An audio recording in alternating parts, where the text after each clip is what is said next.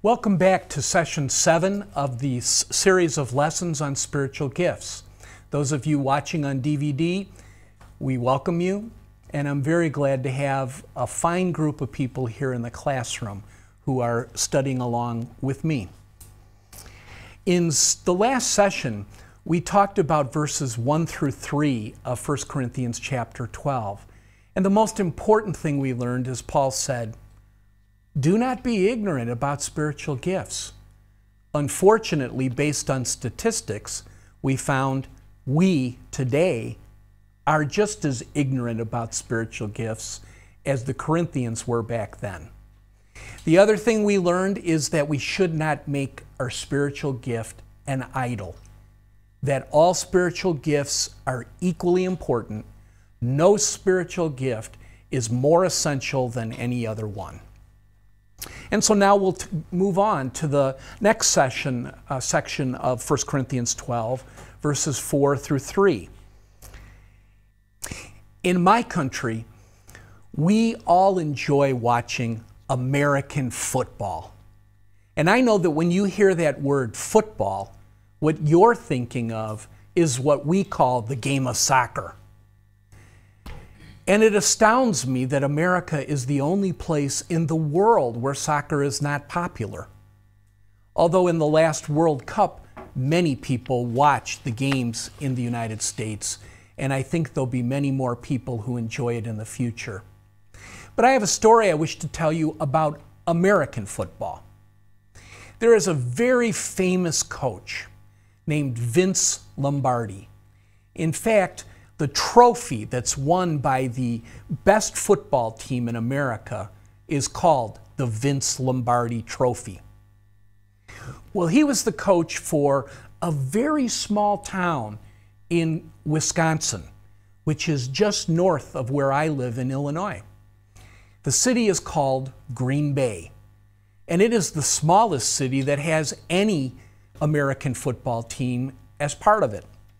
Well, Vince Lombardi, at the start of every season, would tell all of the football players to come and stand in a circle. And so you'd get these big guys who were 6'5", 300 pounds. They're all standing in a circle. And Vince Lombardi would have a football in the middle of the circle. And he would walk out, he would pick it up, and he would say, "Gentlemen, this is a football." It would be like a football coach in soccer coming out and taking the soccer ball and going, "Gentlemen, this is a soccer ball."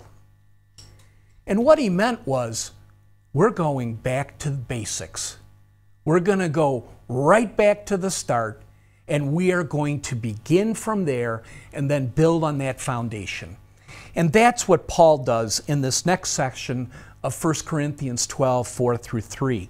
He goes back to the basics and he talks about the Trinity. So if you would open your Bibles along with me to 1 Corinthians chapter 12, and I encourage those of you watching by DVD to please open your Bibles as well. You have the advantage of putting things on pause if there's something you wish to go back and review. We don't have that advantage here. Well, the Trinity seems like a very easy concept to understand. There's the Father, there's the Son, there's the Holy Spirit. That doesn't seem too hard. What makes it hard is all three of those are one. And that's where we go, huh? How can that be? How could three different distinct people be one? It doesn't compute in our minds. That's because our minds are limited. Our minds are finite. We can't understand the things that God understands. In the Bible, he says, "My ways are not your ways." And that applies here. We do not understand the things of God in every sense of the word. There's a song that we sing called "Holy, Holy, Holy." God in three persons, blessed Trinity.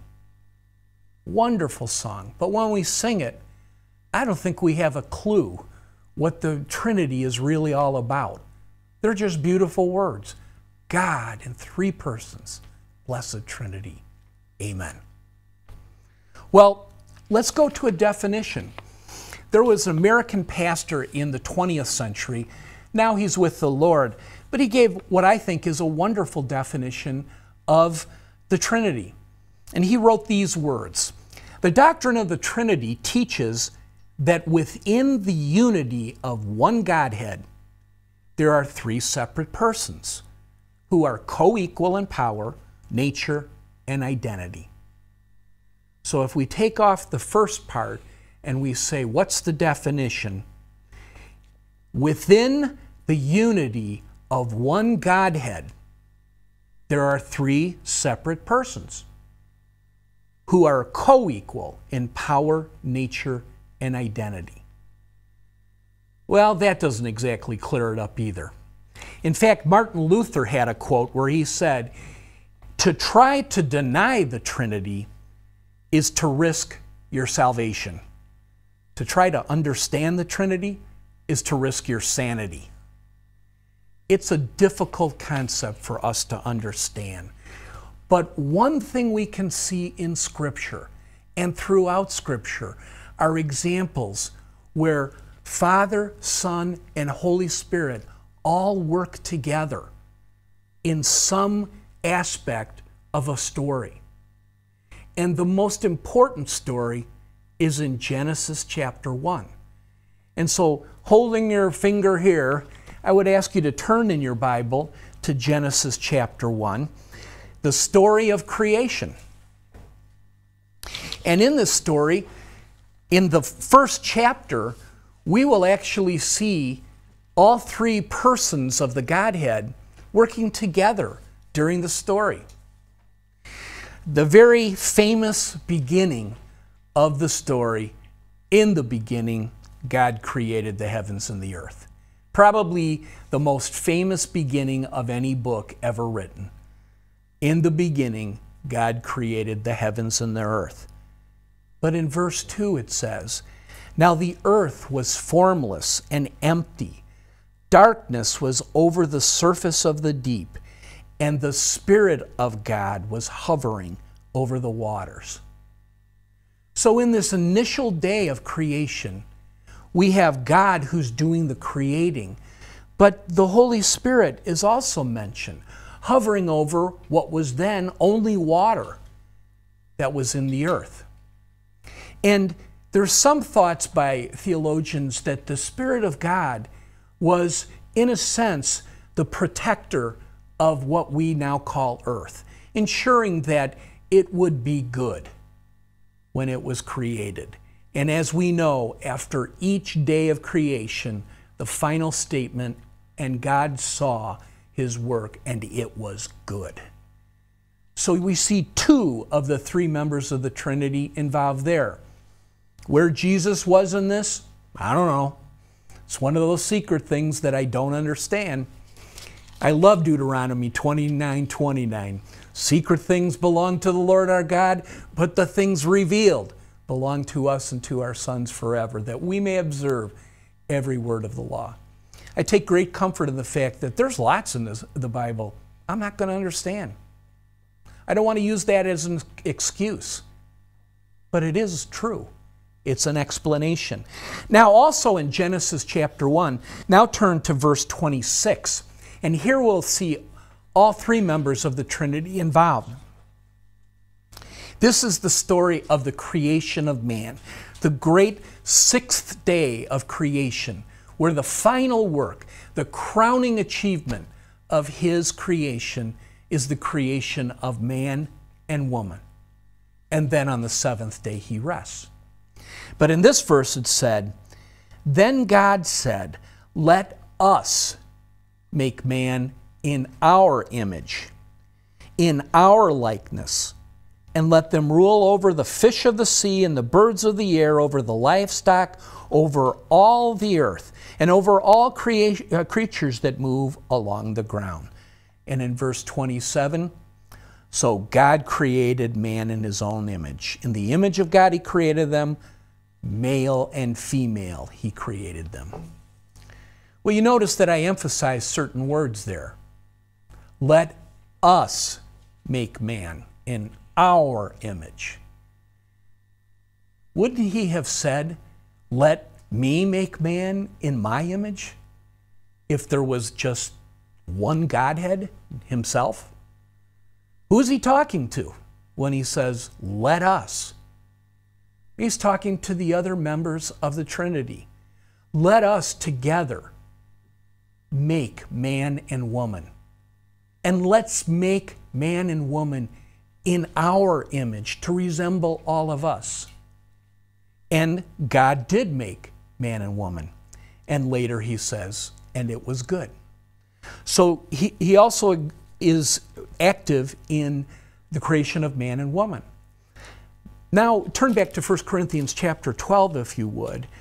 And you're all familiar with what we call today the Great Commission. In Matthew, towards the end, in Matthew 28, verses 18 through 20, the verses that say, go therefore and make disciples of all nations.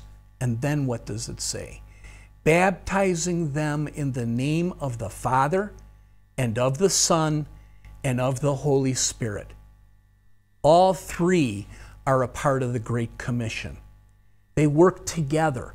They don't work separately. They're one Godhead. There is unity in the Trinity, and yet there is diversity in the Trinity. And it's the same with spiritual gifts. We have unity as the body of Christ, but we have diversity in that we have different gifts. So we are made in the likeness of God, in the sense we come together in order to use our spiritual gifts to bless the body. But each of us works independently, given our own functions and tasks. One final example that we do not have to go back because we know of it is Jesus' baptism.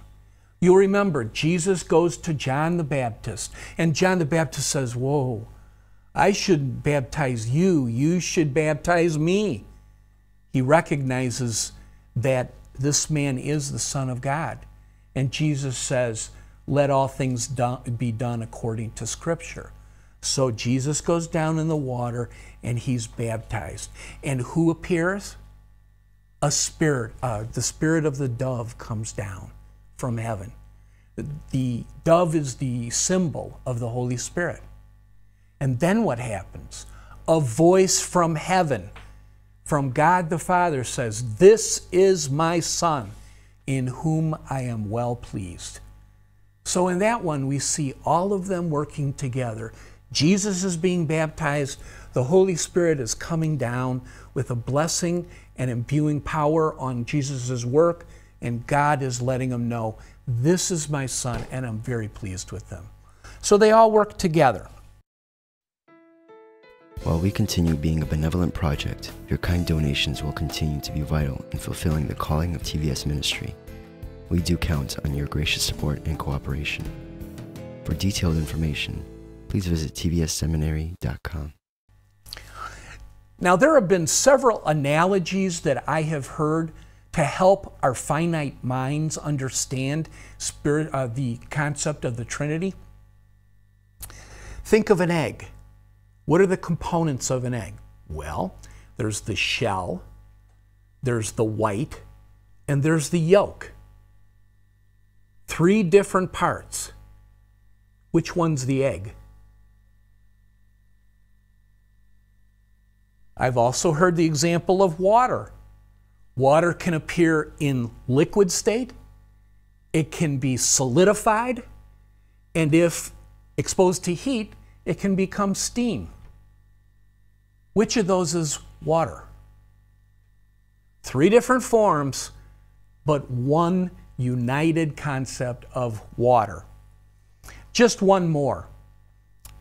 Think of the earth. It's made up of land and water and the sky, the atmosphere. Which one is earth? These are very feeble attempts to understand something that's very difficult, but I've always found them very helpful in understanding the Trinity. So when we think about the Trinity, we want to know, is this valid? Can this really be true? There is a 19th century journalist, historian, philosopher, scientist named Henry Brooke Adams. He happens to be the grandson of one of our presidents, John Quincy Adams.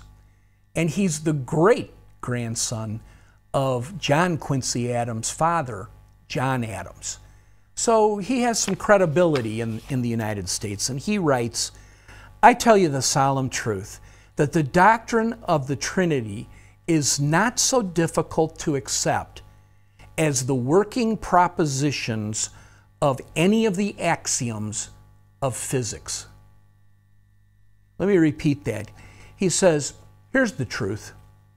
The doctrine of the Trinity, it's as easy to accept as anything that we accept as the truth in physics.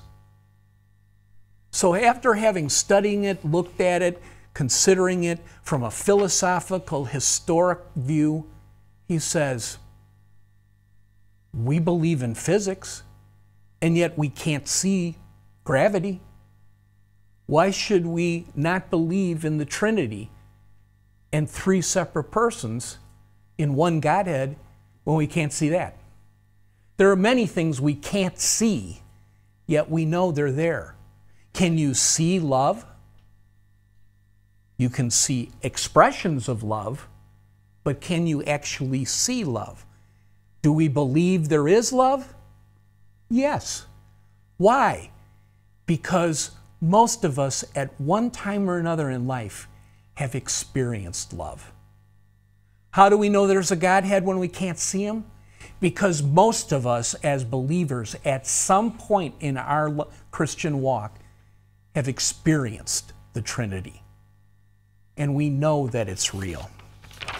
Well, I have found over the years that it's very easy to understand the Trinity when we look at a triangle. Triangle has become kind of the universal symbol of God. All right?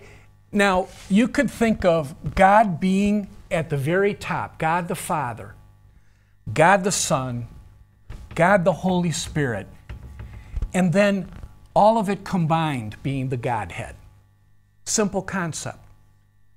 But you know, this is also a concept that helps us explain the church and spiritual gifts. So let's take a look at how does that play out on this triangle. Well, let's say this is the Godhead, meaning Father, Son, Holy Spirit. And this is you and me. And this is others.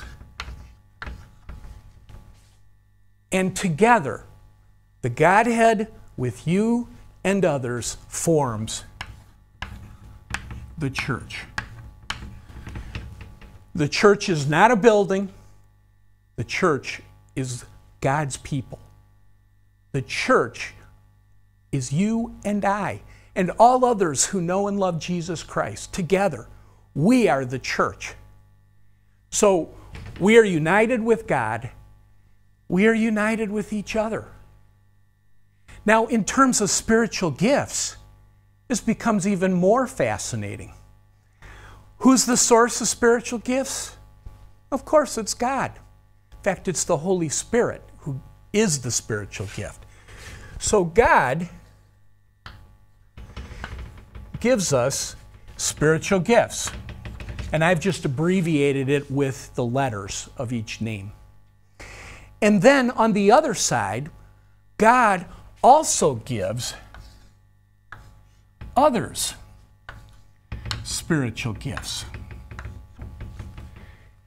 All right, we have spiritual gifts. Others who know Christ have spiritual gifts. Wonderful. What do we do with them?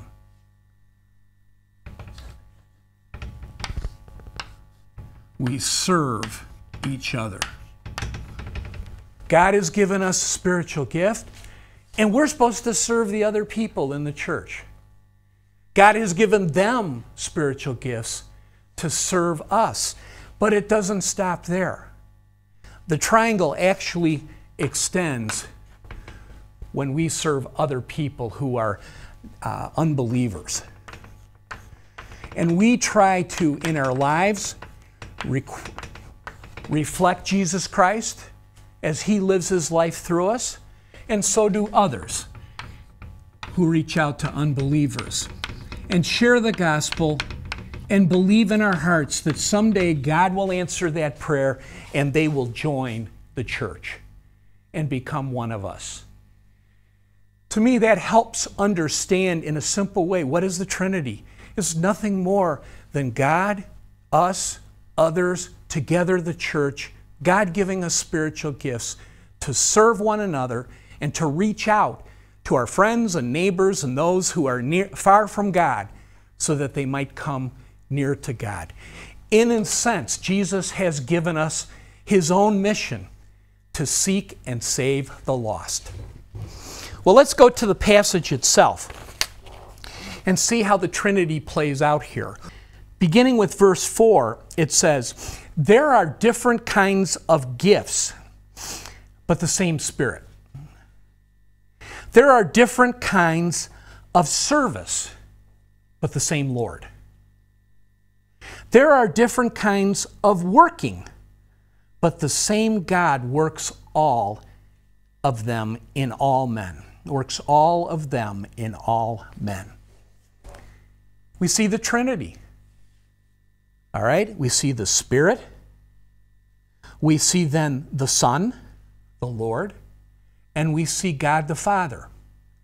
And all of them have a role in spiritual gifts. See, none of the members of the Trinity work in isolation. They never work alone. They always work together. And it is a reflection of how we are to serve. We are to serve together. You remember when Jesus sent the 12 out and later the 70 out on their own to minister? How did He tell them to go out? 2 by 2 by 2. You always minister with your brothers and sisters. I can't do this alone. There are people operating the cameras. There are students in the classroom. There are people in a control room. There are people in leadership of the Trinity Video Seminary. We are all working together for one common purpose so that you can learn about spiritual gifts and people around the world can learn about spiritual gifts. It's a wonderful thing when you look at the beauty of the church. So, what is their role? All right, they each have a role and they're all working for a common purpose. Well, let's take a look. It says in verse 4, there are different gifts, but the same Spirit. All right, we have the Spirit. His role is to give, actually to be, the different spiritual gifts. So He lives within us, and then He expresses Himself through ministry as a spiritual gift.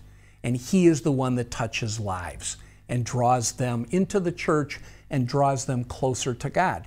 So that's His role. All right, and then we go on to Jesus' role. There are different kinds of service, but the same Lord. Well, the word service there is in the Greek diakonia. Now I want to assure everybody, I don't speak Greek. I never studied Greek, but I know how to use Bible study tools. And you should know too. And there are 2 places on the internet that I would encourage everybody to use as a tool. One is bluebible.org. It has as its basis the King James, but you can see what things are in the Greek, and you can find out what commentators think. The other one is BibleGateway.com. That has multiple translations in many languages of the Bible. And it's a good way to compare, for example, literal translations with those that are paraphrases. So we can use tools. We don't have to go to seminary. God calls some people to go there. But He's also given us, especially through the wonders of technology, the Bible tools to understand the Bible for ourselves. Diakonia, for those of you who use Strong's Concordance, it's G1248. It means offices. Now, not like the office you work in. It means offices like the pastor, the teacher, the elder, different offices. So what's Jesus' role? He kind of places you where you should be in the body in different ministries, different offices that serve each other. The Holy Spirit's the gift. Jesus Christ places you exactly where you should be based on that gift. And now we come to the gift of the Father. The gift of the Father is, in the Greek, energema. And those of you using Strong's G1755, energema. What does that sound like? Energy. That's the role of God. And let's look at it in the verse. There are different kinds of working, but the same God works all of them in all men. Working is translated as power, as energy. So when we look at the role of all the Godhead in spiritual gifts, they work in combination for one purpose: to build up the body of Christ, make it strong and healthy. God's role is to give you the energy to do it. Jesus' role is to place you in the right position so that you can use that energy to impact people. And the Holy Spirit is the gift. And when He manifests Himself, when He makes Himself known by the various spiritual gifts, then we touch people's lives. Well, I hope this has helped us understand a little more about a very difficult concept. As Martin Luther said, if you deny it, you lose your salvation. But to try to understand it, you lose your sanity. And hopefully some of these analogies of the water and of earth and of an egg, the analogy of the triangle, that this will be helpful in understanding this difficult concept. Well, in the next session, we're going to talk about what exactly is a spiritual gift. And I hope you'll join us for that next session.